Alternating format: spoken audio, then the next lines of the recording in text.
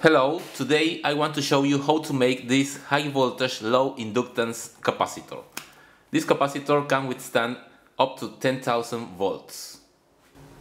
Most capacitors are made with their plates wound in the form of a coil, and this generates a capacitance but also an inductance.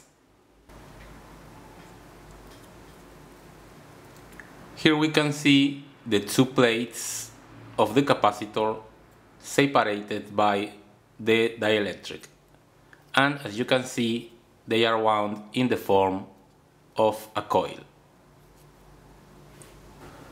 By comparison, our capacitor has flat plates, so the inductance is kept to a minimum. This is important because, as we know, an inductance opposes the changes in current. So if we want to discharge the capacitor as fast as possible, it is important to have a low inductance. This is of importance in some applications, for example, in pulsed power. The main ingredients of our capacitor are transparency film and copper tape. This is of 50 millimeters in width. The next step is to cut the transparency film. I have divided the film in 3 equal parts and then in halves, so that I get these rectangles. The length can be any size we want, but the width must be such that when we put the copper tape, we have around 1 centimeter at each side. This is important to avoid sparks between the plates of the capacitor.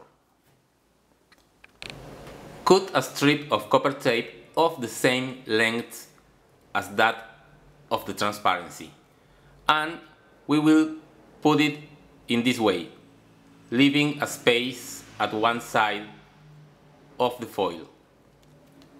At the other side, we will have a piece of copper tape outside the transparency, and this will be for the capacitor terminal.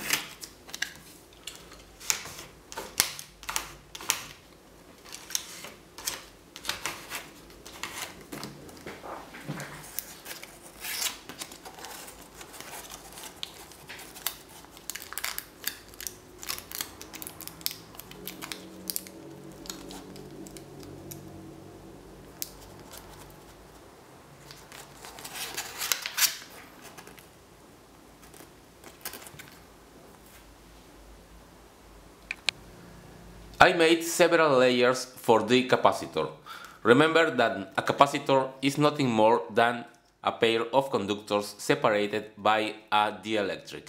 So here we have the two conductors, the copper tape, and the dielectric is the transparency film. So with just two of these we already have a capacitor. But we can continue adding layers in order to increase the capacitance. The concept is simple. We put a conductor, then dielectric, another conductor, dielectric, and so on. So, for example, here I have 4 conductors with their dielectrics. And then we connect these 2 conductors and these other 2 and these will be the terminals of our capacitor. Of course, we can continue to add layers in order to increase the capacitance. Now, in order to assemble the capacitor, take the first layer with the copper tape upwards and the little terminal to the left. The next layer also with the copper upwards, but the terminal to the right. You can use instant glue between layers to glue them together.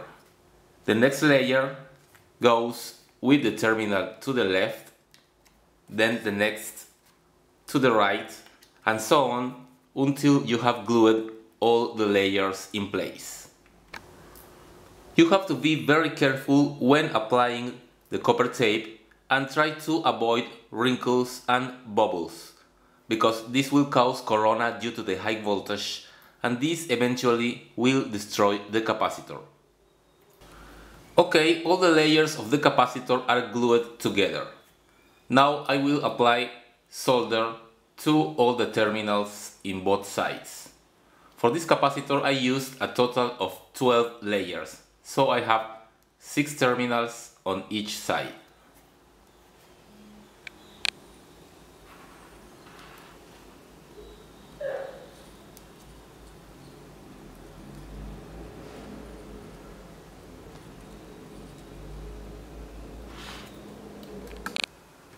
Well, the capacitor is now ready.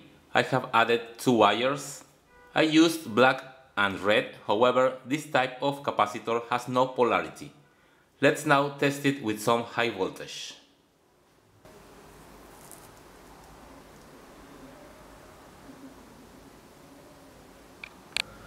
Let's check what capacitance do we have. I have the capacitor connected to the multimeter, and let's put it in the capacitance setting. As we can see, we have around 10 nanofarads. So we have a 10,000 volt capacitor with a capacitance of 10 nanofarads. Remember that you can make the capacitor longer, or you can add layers in order to increase the capacitance. I'm going to use this high voltage power supply, which gives around 10 to 15,000 volts, to check the capacitor. I'm going to turn it on first without the capacitor connected, and then with the capacitor to see the difference.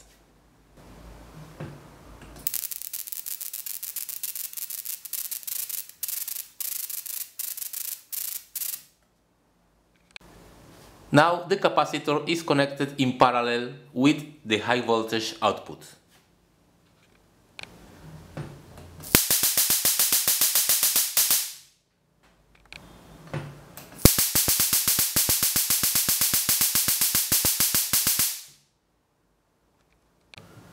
Okay, there you have it, a homemade capacitor for high voltage projects.